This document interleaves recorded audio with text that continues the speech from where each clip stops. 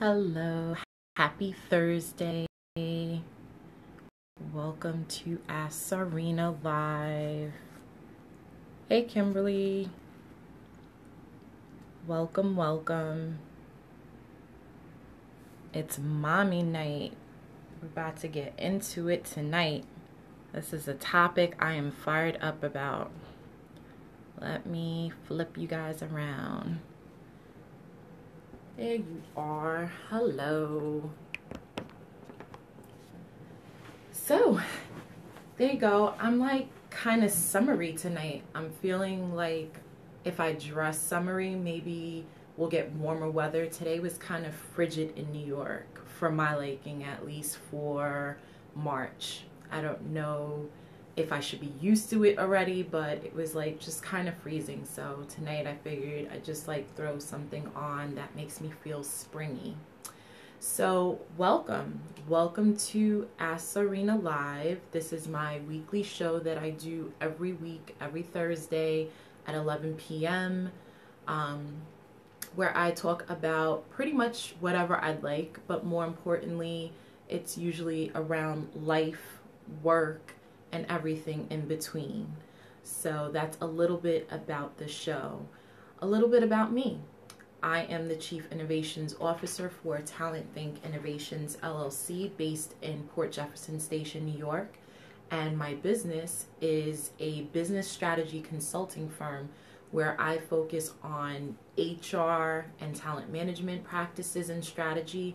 I also focus on digital marketing, and I look at the overall strategy for small to mid-sized businesses as well as startups. So that is a little bit about me. And of course, if you want to find out more about what I do and what I have done, you can find more information at talentthinkinnovations.com. So enough about me and more about moms. So tonight's topic is about moms returning to work. And I kind of coined it Unwelcomed, moms returning to work. And I did that a bit on purpose. Probably a little biased, only because I have personally birthed 3 children. So I have a 7-year-old, an almost 4-year-old, and an almost 2-year-old. So this is a topic that is very near and dear to my heart. And I am also a former HR practitioner. So double whammy, right?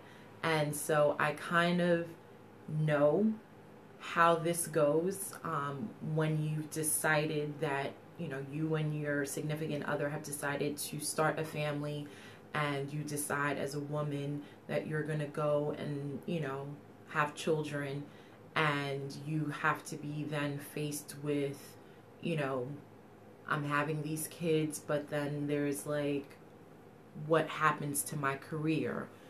How is this going to hinder me? So I don't think that I'm ever alone in that whole, how that kind of internal conversation happens. It's kind of like, it's time to have kids. I feel like it's time. Like every woman, I think, knows when it's their time. And then, you get excited about that. You get excited about the possibility of starting this family. And it's a beautiful thing. Obviously, it's a fact of life. That's how, we have X amount of humans inhabiting the planet Earth.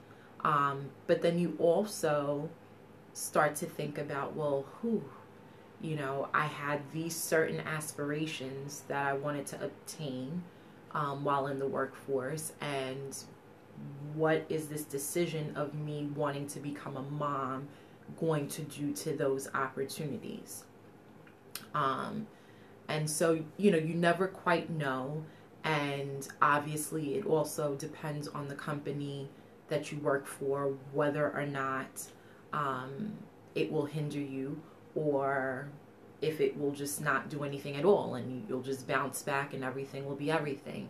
I do think there's some great companies out there that, are very cognizant of championing people's personal lives and allowing them to stretch and grow personally without it hindering them climbing the ladder. I think more often than not, it's the opposite, which is that we still aren't in a collective place where women can make a decision about having children and still have it all on the other end. So obviously there's been tons and tons of books on this. It's the topic of articles every year. It's the topic of, books and theories about, whether a woman can have it all. And I think it's very subjective. I think you'll find people, professional women, that will say, yes, you can have it all. It's all a matter of prioritizing and going for it and leaning in. I wasn't a fan of that, by the way, so let me put that out there. And then you'll have the women that say, no, I really had to choose. I had to choose. I wanted to be more of a mother, or I wanted to be more with my kids, and I was made to choose. Or I could not re-enter the workforce after having children for whatever reason. And then when I wanted to, there were no jobs. So this is kind of where I'm driving the conversation. So you know me, I'm a data gal. I wanted to share some stats. So this stat was as of 2013. 40% of households with children under 18 years of age have women in those households who are either the primary or sole sources of income for the family. So that's important. Now, granted, it's in 2013, but that's important to know, largely because that's a tremendous amount of households that are supported by women. And so I'll get into the nooks and crannies of what happens in the workforce, but if women can't decide to have families and then have a seamless way of re-entering the workforce, that's a problem. We're creating economic issues now for families. So I thought that was compelling to share. The other statistic that I have is 31% of women voluntarily left the workforce between 2004 and 2009, primarily for childcare reasons. Another instance in which, and I'll share, I feel employers can do more if they can. They can certainly do more. That's fairly high as well. Since we're on the topic of childcare, let's keep going. Childcare has risen 168% in over 25 years. The average amount of childcare that's paid per household right now is $18,000 a year. $18,000. And they say that your childcare should not exceed 10% of your take-home pay. And what this article said, and it's by, I'll tell you right now who it's by. It was, the actual statistics came from, it was a HuffPost Business article, and it's called "One Quarter of Mothers Return to Work Less Than 2 weeks After Giving Birth." It was the Bureau of Labor Statistics, but in any event, 30% of take-home is spent on childcare. Another economic issue, problem. So it's a double whammy, double whammy. So here's the thing. You have FMLA, which, if you happen to be a full-time employee and you happen to work this magical number of hours in a year, they will safeguard your job for 12 weeks, a whopping 12 weeks. Fantastic. Most mothers, and I mean even up the ranks, highest of high, who have had children will tell you 12 weeks is nearly not even enough time to spend with your kids, to bond with your child after childbirth. It just isn't. Now, many people aren't fortunate enough to just kind of leave the workforce and sustain themselves and be at home with their kids and just say whatever.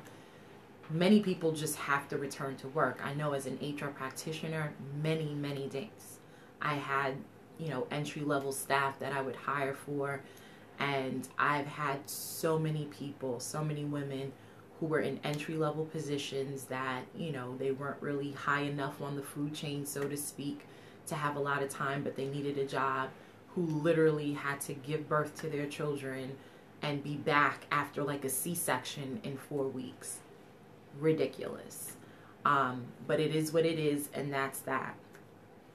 But let's get back to the ones that have a choice of whether they want to return to work or not. So you decide as a mom, you know what, that 12 weeks, that sucks. And, by the by, in the U.S., we still haven't caught up with the times in terms of having mandated maternity leave. So your maternity leave, in a lot of regards, is based upon how much vacation you accrue, how much sick time you accrue, and or if your employer is nice enough to grant you some sort of maternity leave.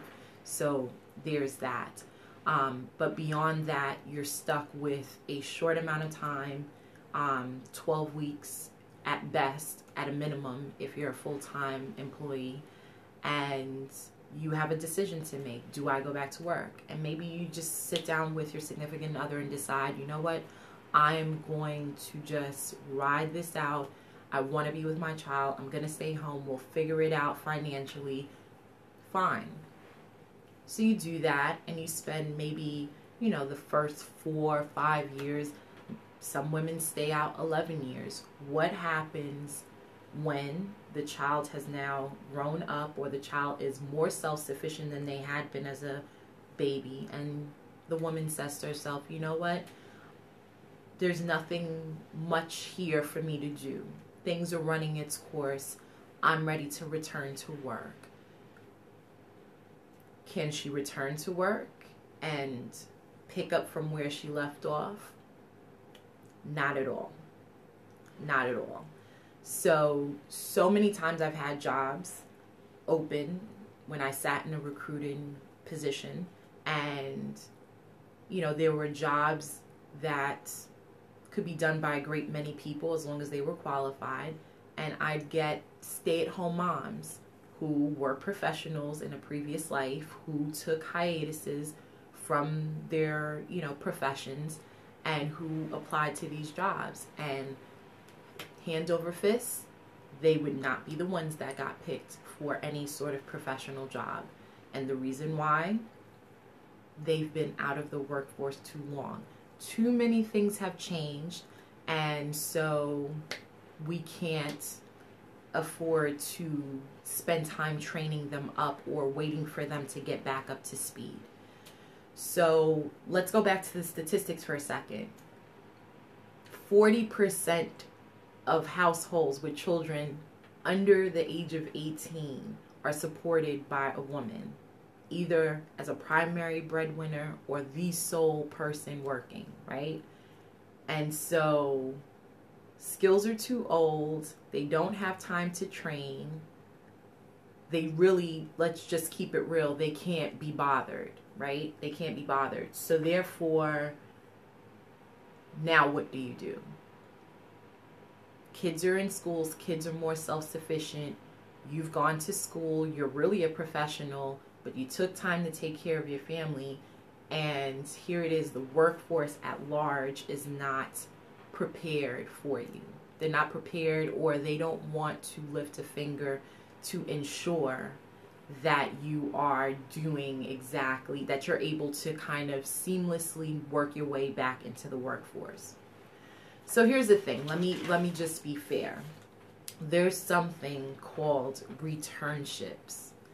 And as far as my research can tell me, these returnships, this is something that was coined, I think, by Goldman Sachs.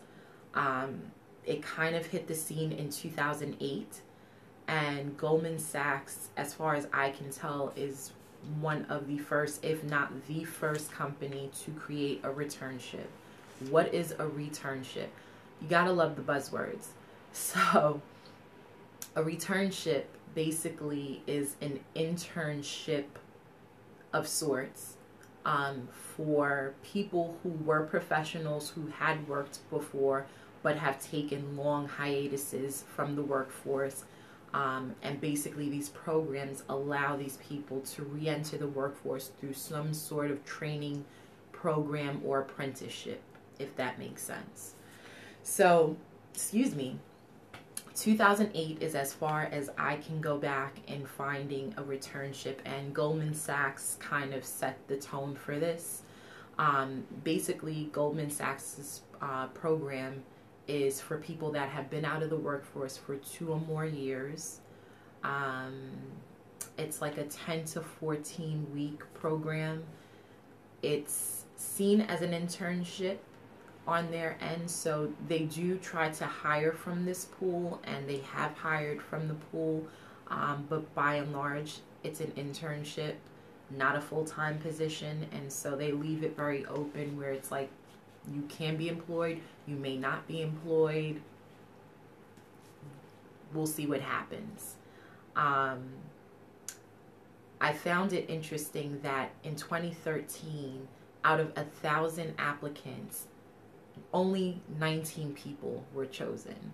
So, I don't really have the number of how many women in general are out there, with a particular background that may work for like a Goldman Sachs. But 19 people out of 1,000, that's hella competitive. Like, that's a lot competitive. I mean, you're not even saying like a quarter or more, or 30%, not even 30, not 50 people, 19. So, I don't really necessarily know how successful this program is. The numbers scare me a bit, they just do. But they are the early pioneers of this returnship thing. Here's the 2 things I have to say about them. So, I think for all of the companies that I'm going to share a little bit about what they're doing, I think you have to, at a bare minimum, just kind of fist bump them for trying. Just for trying.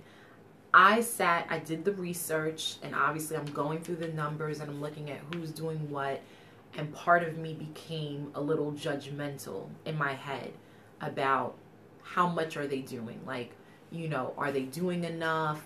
How successful is this really? And I'll get to some of that, but I think I had to stop myself and say for a second that the fact that they're even trying to create a pathway for women to re-enter the workforce, I think requires some kudos. I think requires some claps and some praising, because they don't have to do it, but they're doing it. So we'll talk about that. But I will say that for Goldman Sachs, the numbers scare me a bit. I think it's highly competitive. It's probably out of the grasp of a lot of women's hands in terms of re-entering. It just seems very lofty, but they're trying. So then I found Goldman Sachs, and here we find another one. So we have JP Morgan Chase, who has a reentry program as well. That launched in 2013, so it's a newer program. They have been working with people who are in the financial services field, but have since also expanded to people who have a background in law. 26 women have been accepted to date. That's as of 2015. 10 to 14 weeks. VP level pay. That's the key. VP level pay. And they offer a full-time position as well as mentorship. It is, however, only limited to New York. I found a lot of these programs are limited to New York for the time being, but they are looking to expand. So JP Morgan Chase, to me, went a step further. And I want to piece apart the differences. This is not me being critical of Goldman Sachs just to be critical. But if you think about the statistics that I shared before, which is the fact that many women are the breadwinners in their homes. This is an economic factor. Women who have stopped working for their children and now want to re-enter need jobs, not internships. They need jobs. So while I agree 100% that there has to be some level of training, there has to be some level of mentorship in order to get them up to speed on all the things that they might have missed while they were out of the workforce, I can't see how any returnship, or there's another buzzword that's being used now, on-ramping and off-ramping. I can't even. But in any event, if you're going to have any kind of program like this, it can't be about just an internship. Because realistically, at this point in their lives, they are not college students. They're not. These are not people we're talking about that have no experience.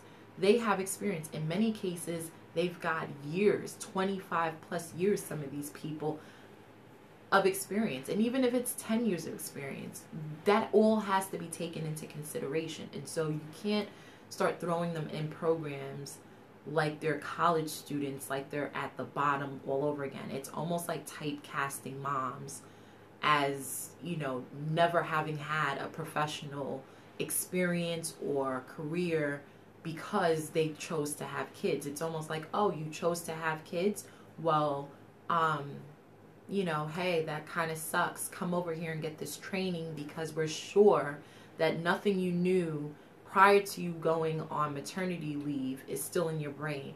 You don't know anything anymore. It's impossible that you could possibly do a job anymore because how could you? You gave birth. You just lost all your brain cells. And us mothers joke about mommy brain, especially when you're pregnant, doesn't really exist. But the fact of the matter is you have to give people the benefit of the doubt that if they had spent a certain amount of time in their professions, in their career, and stopped for a time to raise their family, yes, some things are going to be rusty, but fundamentally, they know their crap.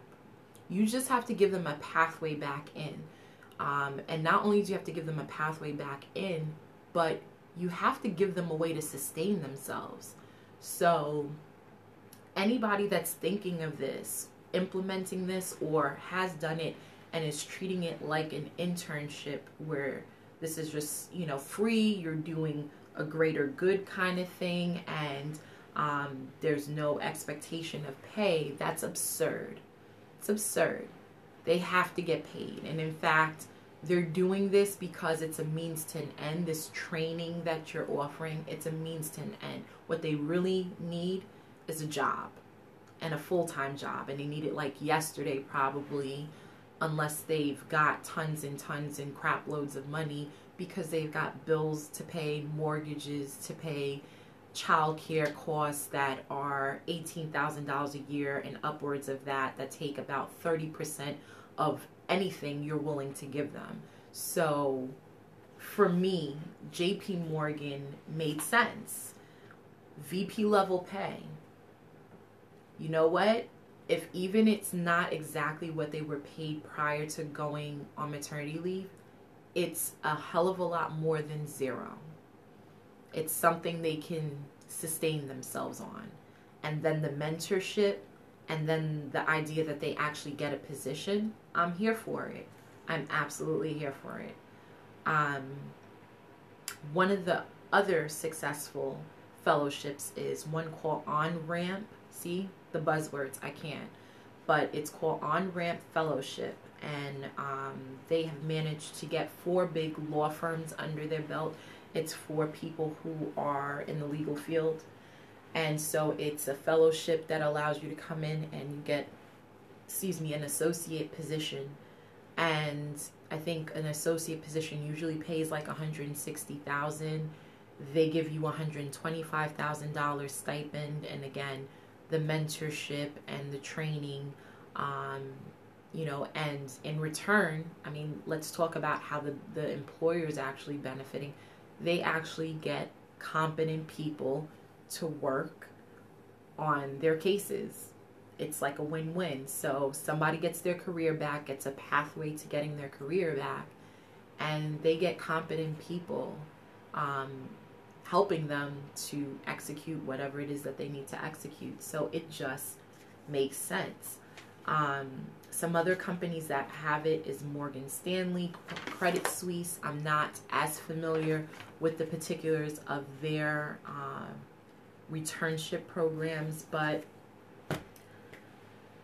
these are just like really isolated instances that I'm talking about in terms of companies that are actually preparing themselves to receive mothers back. By and large, what actually happens, you know, women they go have kids and they return to work and their life has changed. It's life changing. I mean, even if you didn't anticipate it before the child gets here, it's life changing. You've got a whole nother being to think about. And so, you know, late nights at the job, because like many offices like for you to do is to just be there to be seen as though you're doing something, that kind of goes out the window, right?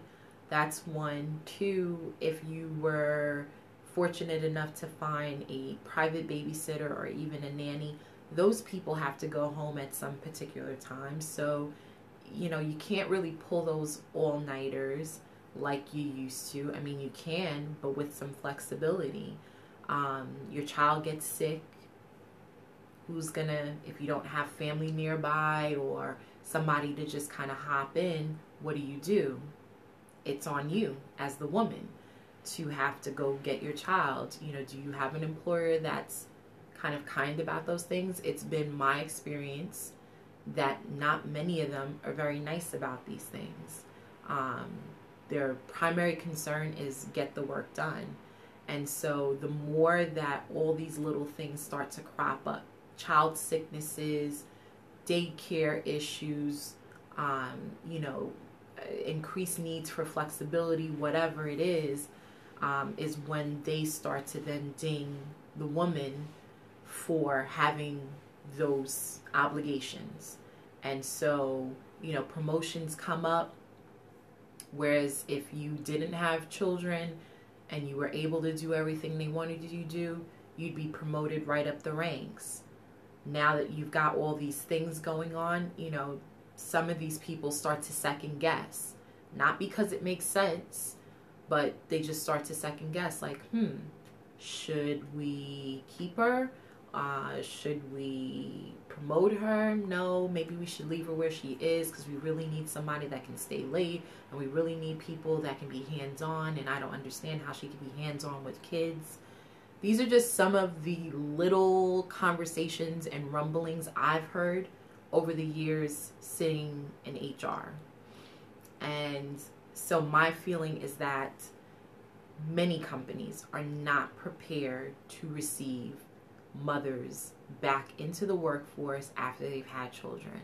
And let's not forget, it's not even just people that have had childbirth. We're talking about women who have decided to adopt and take time off to bond with that child. It also impacts women and even men on some level when you have aging parents and say, you know, you have to take off time to see that a parent is getting to their treatments or doctor's appointments, or they're hospitalized for a long period of time and you have to attend to those things. Those things are other instances in which workforces don't seem prepared to deal with these things. But, you know, tonight, my whole thing is that there is a value in making sure there's a pathway for women to re-enter after they've been out. Personally, I have had the opportunity to work with stay-at-home moms who have done this exact thing of having a profession, leaving it to take care of their families. I've had that opportunity for about 1.5 years now to work with that population, and I can tell you that there comes a time when they do want to return to work, many of them, not all of them, but many of them, and it becomes very debilitating and disconcerting for them when they meet with a brick wall, when nobody wants to have a conversation with them, nobody will even hear them out about what they can bring to the table. They're just getting rejection after rejection after rejection. It really takes a toll on their self-worth, and how they perceive themselves. And, you know, it leads to other issues once they can't re-enter the workforce. Not only financial, personally, emotionally, it's an issue. So for me, I really wish that more employers would raise their hand and say, you know what, there's a pool that we're not tapping into with people that have left the workforce on hiatuses. We're not really giving them a fair shake. I think that, you know, we need to kind of figure out programs or ways or pathways in order to welcome these people back. And you know what, maybe it just starts with when these people go on leaves in the first place, rather than get excited, anxious, or angry about the fact that they're having a leave at all. Figure out a way for it to work. Like, literally sit down, have a discussion with the person, open, and figure out a way that it can work. We have technology. It doesn't always require that you need to be firmly planted in a seat to be valuable. When I had my second child, I literally was on maternity leave my last 2 weeks, doing a project remotely from home while taking care of my infant and my then 3-year-old, and then phase back into the workforce thereafter. It can be done. It can be done. I'm proof that it can be done, and I really just wish that more employers took this seriously, one, and two, just got a little creative and had some more open conversations and had a willingness to understand that, one, they're missing out, and two, that they could be retaining a huge section of the workforce. I mean, women are leaving. They are literally leaving the workforce because they're between a rock and a hard place. And I've discussed this before, back when I talked about entrepreneurship and the fact that women are the largest growing segment, and why that is. The reason why women are the largest segment of entrepreneurs, literally, is because of the lack of opportunity. You're pushing them in a corner. When you push people in a corner, they have to make a decision. So if there's going to be a decision between whether they can have a career and have a family, and then you're coupled with childcare and issues and bosses being on their back once they've had the children because they have to take care of their obligations, you know what? Some people just say, I'm done. I'd rather sit here and build a business for myself and do what I have to do to get by financially than to have to deal with that. And at least my kids are taken care of. I know who's taking care of them. 3, I'm saving money on daycare. And 4, I don't have to deal with anybody's shit because I have obligations to my family. Period. End. I know for me, that was one of the key reasons why I left corporate America, was for the flexibility. I came back from maternity leave, literally came back from maternity leave, and my boss wanted to change my telework days, like for like the 3rd, 4th time that she had, just because. It was like no bona fide reason why she was changing it. She just wanted to change it again. She made up bogus reasons just to screw with me. And her decision to screw with me was costing me. It was costing me in daycare, their on-site daycare, which was very generous at one point, was going up as much as like 30 and 40%, which with a 3.5% raise every year really doesn't much help me pay a childcare bill that's like a mortgage, right? So to me, it was like, were they welcoming me back into the workforce? No, I was very much unwelcomed. And when you get beat down enough like that, you just snap. So what did I do? I went home. After that conversation, after she came to me for the umpteenth time about my telework days, I literally came home and spoke to my husband and I said, I cannot do this anymore. I already knew I was going to go into my business full time, but that was going to be like the next year. But like, I just couldn't do it anymore. And he was like, you know what? You do what you have to do.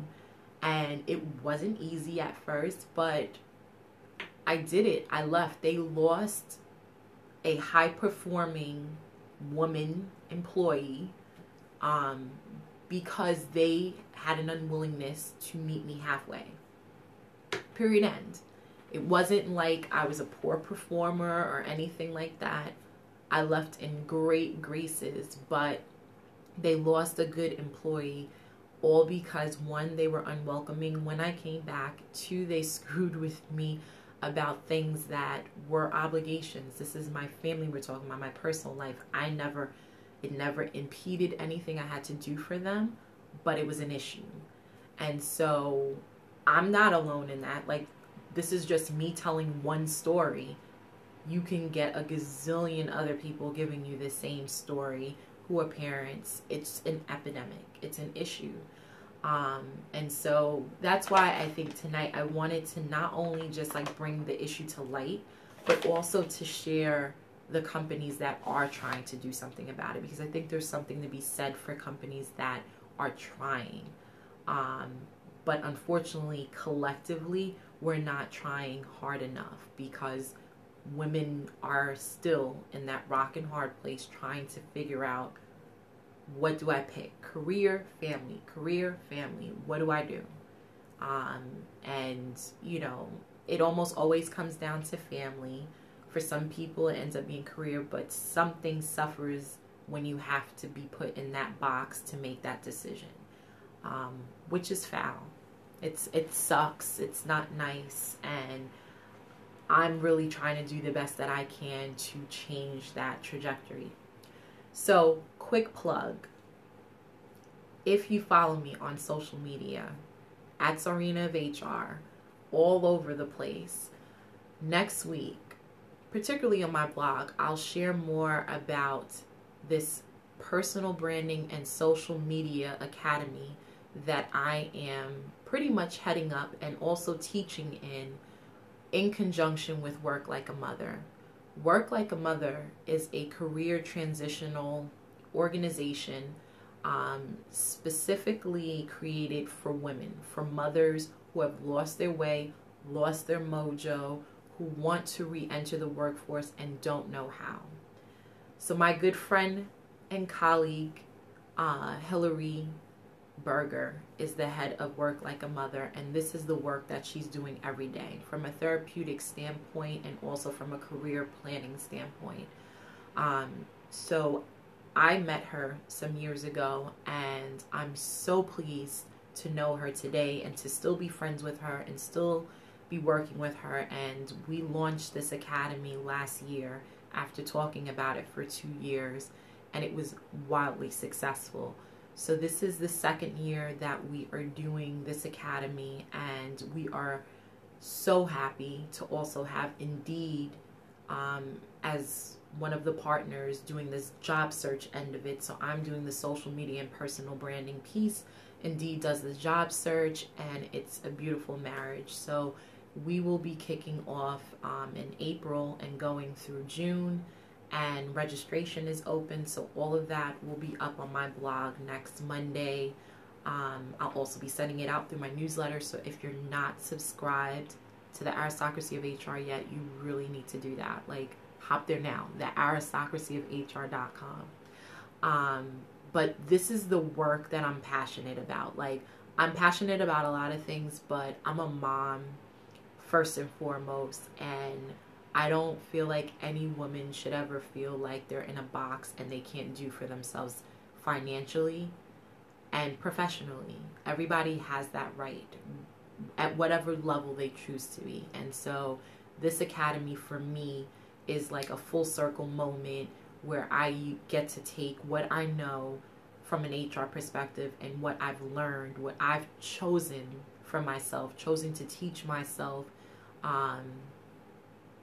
and give it back to women who need it to get ahead, right? Because that's what this is about. And this is why I'm kind of tackling this. It's Women's History Month. And yes, we can spend a whole lot of time looking at how we've gotten to this place. We can spend a whole lot of time talking about women in the past and what they did, and all of that is great. But I think it's much more important to remain in the present and also understand that there are things that have to be done now, and that, you know, it takes nothing for you to reach back and grab another woman's hand and bring them up with you. Like, that's my whole thing. Like, I'm not a hater. I'm all about trying to help other women be great, and more specifically in this case, helping other moms be great. So this is my pet project. I love it. Please join me next week as I talk more about it. And if you know people that can use it, it's going to be held at Symphony Workplaces in Westport, Connecticut. So if you know anybody in those parts that would be interested, or in the tri-state area, New York, New Jersey, Connecticut, we would love to have them. And that's what I've got. Also, on the Aristocracy of HR, just so you know, I hit you guys with 2 blogs this week. So one is actually recapping a podcast that I did on predictive analytics and talent management, and why that's a perfect union. So you can check that out. What the hell? Please, Mimi K? What? But wait, hold up. Before I go further with the blog thing, let me just stop here. You're late for everything. See now, please, Mimi K, that's my boo. I've known this chick from like sandbox days, like kindergarten, literally. But when I tell you that she's that friend, you know, that is fashionably late for everything, fashionably late, because she don't know that I'm about to sign off like right now. But I love you though. I do. I love you for jumping on. So as I was saying, A Perfect Union, that was the first blog I kicked off this week, Monday. And that was predictive analytics and talent management. So check that out. That's recapping my podcast with Human Capital Institute.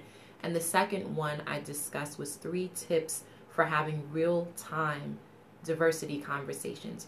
Huge, huge, huge. I'm going to talk about this a lot this year because it's needed.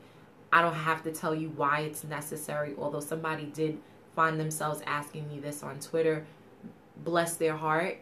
But like, if you don't know why real-time diversity conversations are needed like right this moment, I don't even really know what to tell you. Like, just turn on the news, turn on CNN. For God's sakes, look at what's trending on Twitter. There's a need. In any event, those are the 2 blogs that are up on the Aristocracy of HR. So please, please check it out. And like I said, please subscribe. You subscribe, you find out when these things go live. So I hope that this topic was helpful. If you're a mom and you're looking to get back in, and you happen to have an interest in any of these sectors, whether it's Goldman Sachs, JP Morgan, Morgan Stanley, by all means, check out and see what they're doing with these returnships. And for employers, if you happen to be watching me, get your crap together. Or hire me to come and help you figure out how you can create a pathway for mothers. That's a thought. That is a thought. So I'm out of here. Hey, Brian Moran. You jump on when I'm jumping off, but I love you guys for joining me. So catch us on the replay. Hello to my replay viewers, and have a great rest of the week and a great weekend. Thanks so much, Kimberly. I appreciate it. Take care, guys. Bye.